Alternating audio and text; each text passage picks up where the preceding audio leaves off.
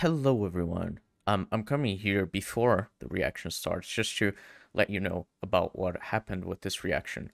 So the thing is, my computer was being really fucking tismy when we were recording it, and so I had an issue where I couldn't properly record the entire thing. What happened was that the file corrupted. So a lot of the reaction, especially the second half of it, has loads of parts where just, well, this happens. Oh.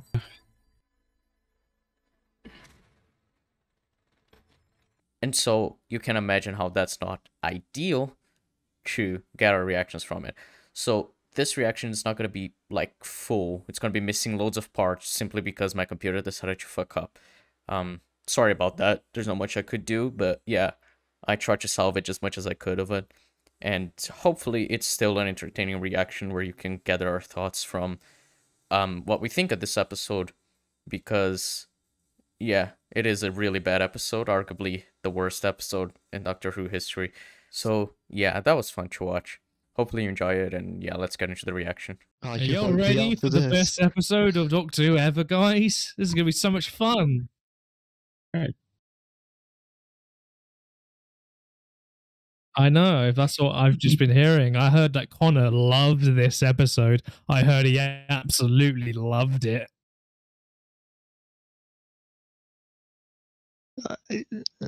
Yeah, if you want to call love wants to smash my head against the wall, just go love is strength. Go along with it. Love is ambition. I forgot about that. Fuck me. Oh god, I forgot about that.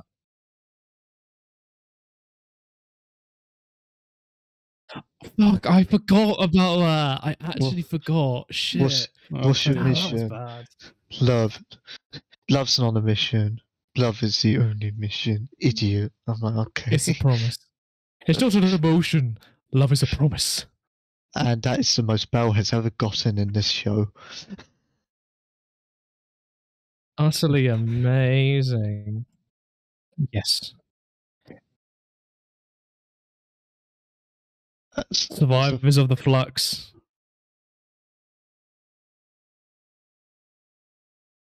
Yeah, so before we do, what's your predictions out of 10?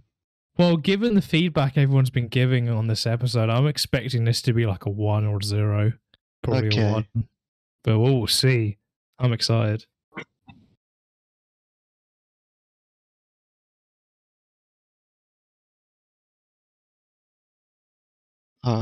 It's going to be a 1. Okay. It's going to be a 1. I'll do. Tin, you get back in here. Don't you can't run away from this. Hypnol is inevitable. What? You all went quiet after you said survivors of a flux, and I thought it killed you. I mean, that might actually happen when we watch this. This might be the end for all of us, because it'll be so bad our brains can't comprehend how utterly shit the writing is. We might actually die. This was a time.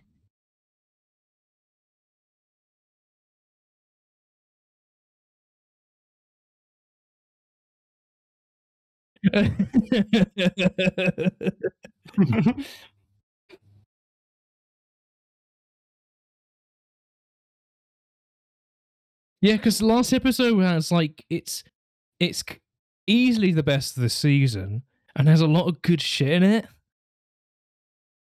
Like I really liked it, and this is gonna ruin it.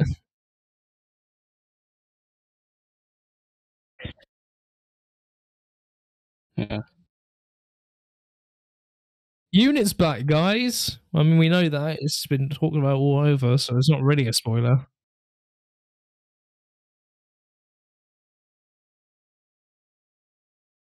Yes. No. She's a big part of the episode, clearly. She has at least 10 minutes, I guarantee you. Oh, that's a good one. I do. Unfortunately. I'm very fortunate to have it up. I want to stop watching this. Don't worry, Jeb. I mean, did you watch this episode a second time? I've only watched it twice. Oh yeah, remember her? Yeah, it's I because totally forgot she existed. Diane. Yeah. Yeah, she She didn't show up in episode 2 or 4, so yeah. Very important. Very important. Dan kind of forgets she exists as well. So. Exactly. Yeah, he forgot in episode 2. Yeah, we mentioned that in episode 3. That in episode 2, they just forgot that she existed. In episode 3, it's like, oh yeah, she's a thing that Dan cares about. It's the most apparent here. I'm not gonna lie. Oh wow, that's great.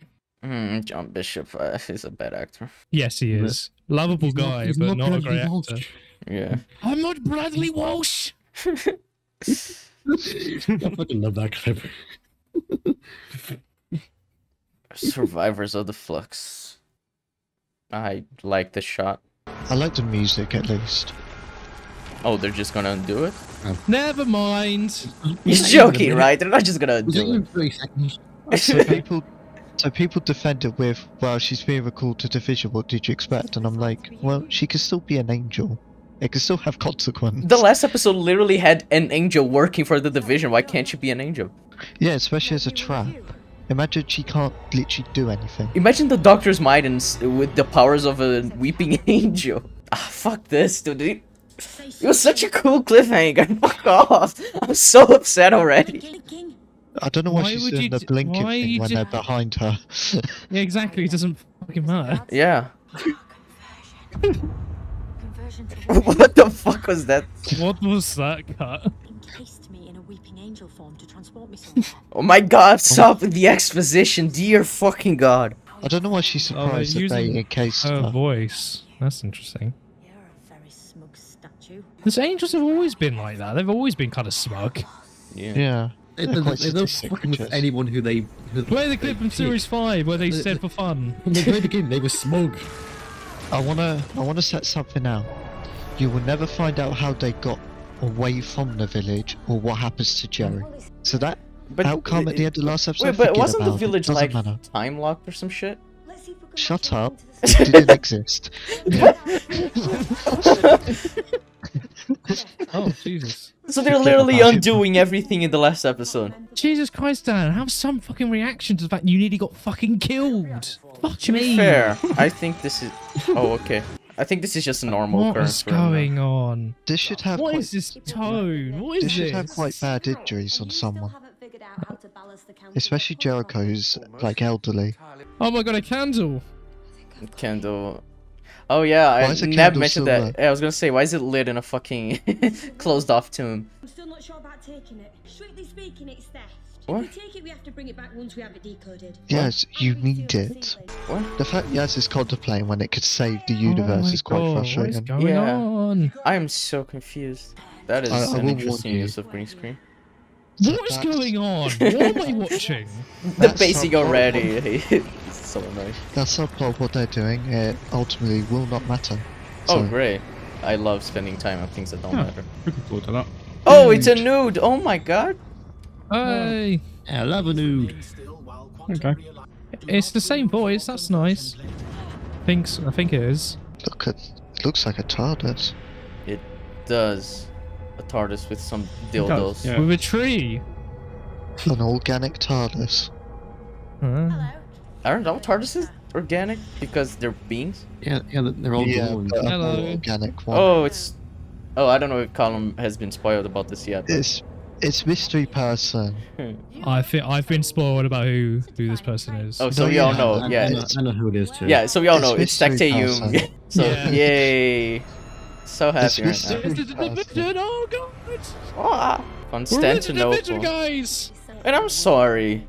How could they travel as well in the early 1900s? Yeah, and you know, early 1900s. Yaz is not like white. Wait, what? She's not? No, don't think she is. Oh my god. So yeah, Yaz would have been, you know, kind of stopped. She would have to be disguised as a slave, and she's not dressed as one. Yeah, and like, I'm sorry, they don't have passports even. How would... Oh my god, Show, why... You can't just do this. Anyone else smell burning? Now you come to mention it. Fuck's sake. John Bishop is so shit. Legit, who the fuck is Dan? Legit. Remember we were praising episode 1 for having Dan? Yeah, and it's like episode 1 actually set up quite a few things that like are really cool. What? Carpet on dynamite. Why are you doing that? What? Well, you did. She died. She died. She's dead. They all died. She's They dead. all died. Wait, I'm sorry. She didn't So wouldn't the ideal thing try to put out the fire on the fucking? Exactly. Yes. She didn't even use the cloths or anything to like put out on it. She Though, the used flame. it to try to make the explosion contained. What the fuck? Also, I like how they're having this exposition dump that they already would have had. Why do I have to be this way? No, Oh, Yaz can't everything impersonate. was bad. Oh, No. my God. Why aren't they doing Yaz that with can't Yaz? impersonate. Yaz is literally know. not white. She'll be racially abused and assumed as a slave. This is 1904, dude. Especially this. Yeah, exactly. I love how fuck long is she going took to on? react. Yeah, Dan, come on, do something. come on, Dan. You can't fight the future. You can't fight the future. Or bite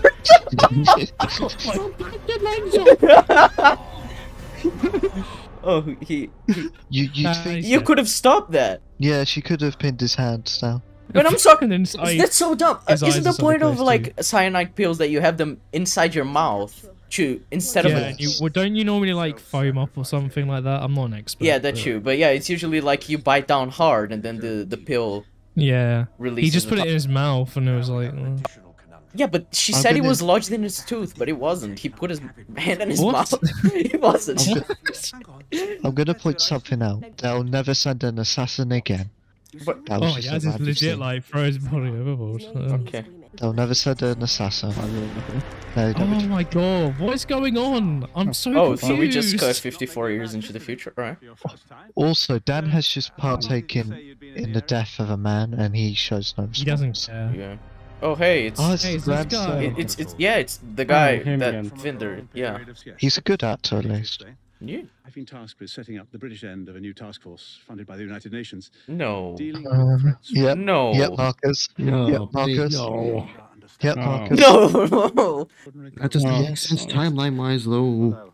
No. Oh, yeah. To be fair to Chibnall, the whole unit dating has never made sense. He hasn't helped Oh no, it it. hasn't. It's been very inconsistent, however, though. Yeah, it's always been However, inconsistent. This isn't like a Chibnall only issue. Yeah. Yeah. Classic Who does this also pretty badly. It's very good. World leading. Yes, Marcus, this has happened. You're correct. So this guy, he's got to deal with Vinder, and the doctor just happened to run into Vinder during the Flux shit, and he just happened to like infiltrate UNIT as it was created in 1958. Well, based on the episode, I assumed he went back in time to do it or something. Yeah, but my point is that guy is part of that, and it's super contrived that Vinder happened to meet the doctor. Like, I assume it's gonna be important by come the end of the season. I think this is the only scene where, like, it's not absolutely abhorrent. No, because I can understand, like, for Yaz's character, I think this is something. Yeah. The dialogue's still fucking shit. Yeah, no, the exposition is shit, but what this scene means to Yaz is alright. Yeah, like that, even just that little subtle thing there.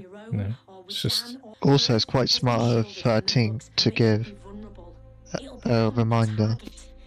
Yeah, remember the Flux guys? Remember how that's a fucking thing?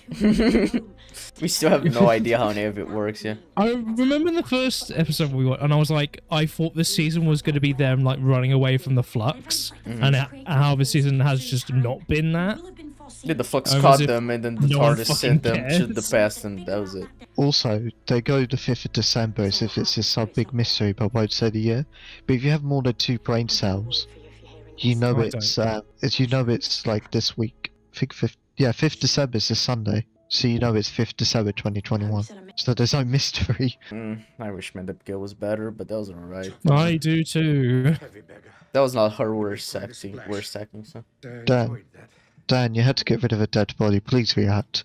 Oh my god. I don't understand, Dan. Come on, have a scene. Come on, please, have a scene. Have a scene where you actually develop characters. Yeah, please, sit I beg down you, Jim, and have please. character, yes. Please, Jim, please. You can do it. I feel so sorry for you guys. Ah! That's all you're getting, you fuckers. You're joking, right? You, You're you'd think a actually good team- fucking with me.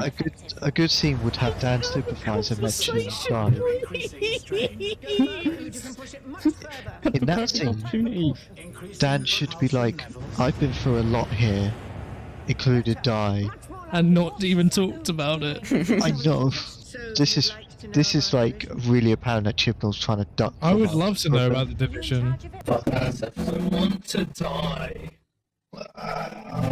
I'm gonna probably be as calm as possible when saying this. Yeah. When I first watched it, I was kind of in disbelief. I was like, I can't process what I watched. I just know it was a piece of garbage being shoved through my eyes and my ears. And then I started thinking about it and discussing it, and I was like, this is actually a porn. And I said immediately, this is completely ruining some of the most cherished and beloved moments of the show and even the spin-offs in ways that you couldn't imagine. And it's kind of disrespectful to some characters that are now either killed off or like doing their own thing, but we don't see them like Sam Jane. And to ruin also Martha as well, who's such a landmark in the show's history as the first black companion. Obviously Mickey was a side companion, but not full time. And for her arc to be ruined as well, it's all like he seems to not give a shit or think this through. Now he's rendered the time more pointless thinking about it and all of this. It's like this guy just gives no shits for the consequences of his writing, doesn't care about cause and effect, he's all for his ideas, regardless of the cost. And I'm tired of seeing this on Twitter where people are like, oh, but what about, big obstacles in writing, which Doctor Who's always been inherently about, maybe not to this extent, but I think RTD can pull it off, and even if there's some issues with the plot, we know for a fact RTD's character writing is masterful, and what might work for him is not addressing, try to be more stripped down, more like Avengers Retirement Space without this huge big threat or universe destroying. The stakes are within the story and more character driven. I thought for a while that I think if he does go back to like more of a just a standalone adventure each week and you develop the characters, it'll be a much better. So, this is worse than CW stuff. Not as bad as Loki. Yeah, not as bad as Loki. It's getting there, but okay. We'll go second, but it's like Jesus Christ. Yeah, it could end up being worse. We don't know yet because episode 6 still could be even worse than 5 somehow. So yeah. Actually, imagine that. It's like how it's bad enough that you could destroy world building and that. I mean, a lot of writers that aren't that good do it, but I don't think of any writers that can destroy the entire conflict at point of their entire season. Like, the Flux wasn't needed at all.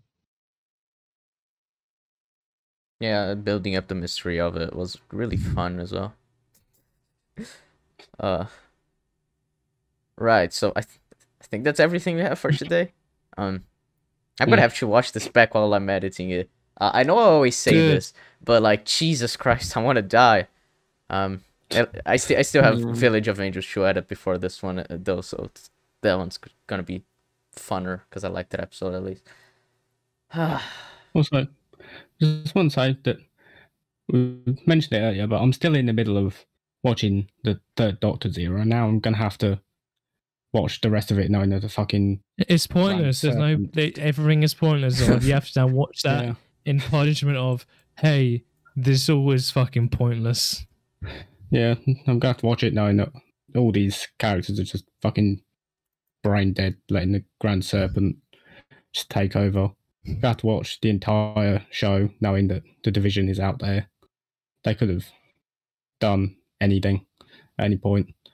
No, stuff like Stolen Earth and the fucking 50th anniversary. All of it's just ruined. Yeah. Yeah. I'm just, it's so painful. Fucking juvenile cunt. The thing is, it's like, and it's bad enough, like, fucking over your own show. But the spin-offs, like Sarah Jane Adventures, there's literally a dedicated unit episode. There's many, the Brigadier appears in that. It's the last time you ever actually see him before he passes away, and like, now that's ruined, for God's sake. It's like, Chibnall, Elizabeth Slater's dead, please. Let it rest. I like how treat it as if it's like completely intentional, it's this master plan. But you know. Fucking even Nicholas Courtney's dead, and like you just keep on pissing on the Brigadier's legacy. That's a fucking Cyberbrig, and now this. I was like, they can't do worse than Cyberbrig, can they? And then they're like, you know what? We'll make UNIT in the purpose of destroying the fucking planet, and the Brigadier does not notice this ever. The Doctor doesn't, Sarah Jane doesn't, Kate is the only one that could, and even then, she completely breaks her character when like dealing with it. They gave like, the Brigadier like a sort of cameo with his voice in this, and it's like, why? What? How dare you put him anywhere near this? It's like, how do you have Kate, the head of unit, do the least secretive fucking thing you could think of? Just Chibnall is absolutely abhorrent. As a writer, if he ever comes back to Doctor Who, I will lose it. I don't think. I hope to God that BBC also realised this isn't working, and whilst he may have had a plan, they weren't going to continue anyway. Yeah, I hope the BBC understands how bad this is. Christ. I like to think they do, because you don't hire RTD back unless you need to be taken. Bring RTD back is a big signal that they definitely don't think this show is working at the moment. Yeah, you would just go for another showrunner. You would go for someone new with fresh ideas in terms of like how it looks, but like they went back to someone who made the show work, who brought it back from the dead practically. Yeah, so it's dead again, and RTD's coming back. Like they know it's not working. Yeah, I think what they do know as well in a world where big universes of content are now the new thing because of the MCU. I think they know they need to now try and cash in on that with Doctor Who. Mm-hmm. And the only person who has had success in doing it is RTD, because Sarah Jane Torchwood and that. With Moffat, it kind of started dying out. So,